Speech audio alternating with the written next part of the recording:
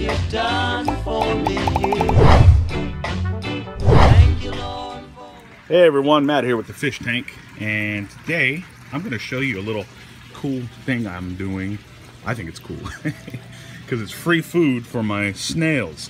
So basically, you guys know that I installed a swirl filter over in my by my sump tank over that way, that direction over there, right? And it basically catches most of the big solids, but I put little baskets under here with sponges. Okay, now this catches any fine particles, and my worms that are inside these grow beds, they come up and they eat from these at night. Okay, but it grows algae on the top.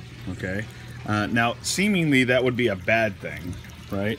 But what I do with it is I actually take it and I put it in with my snails. So I just take this whole box and I just put it in with my snails, and I'm going to show you that right now. They love it. They go nuts for it. It's like Fruity Pebbles. It's like a fat kid with cake. It's like me with cake, basically. So anyways, let's go and check that out. The snails are right now. See, you can see I have 1, 2, 3, but one's missing. See that? The box is missing over there. So I'm gonna show you guys what the snails are doing. All right. Everything looks calm over here.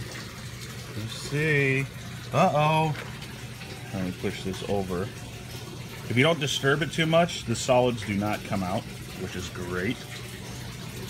Let me get the glare out to here.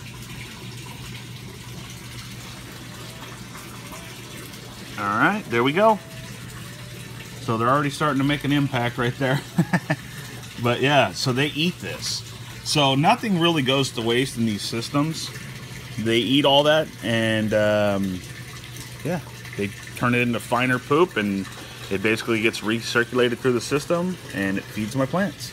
So, so yeah, if you're gathering, you know, fish waste or whatever, you can put your snails on it. If you have enough snails, you can put your snails on it and just let them eat the stuff. And yeah, I'm trying to see if I could see one of them actually pulling some of the hair algae in, because there is hair algae in there. So like this guy right here, he's actually, stupid glare, man.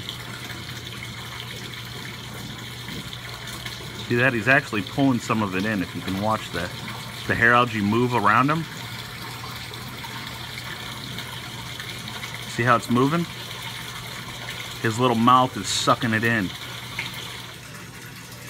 So I put all the snails in here to try and speed up the process a little bit, but I just found out that I'm going to an event that my daughter is doing. I knew about it, it's just I forgot for a second, so I do got to get going, you guys. I might come back and film this later, but if not, this will be the end of the video. So if you like this video and you like this idea, please hit that subscribe button and check out these other videos, and check out our network.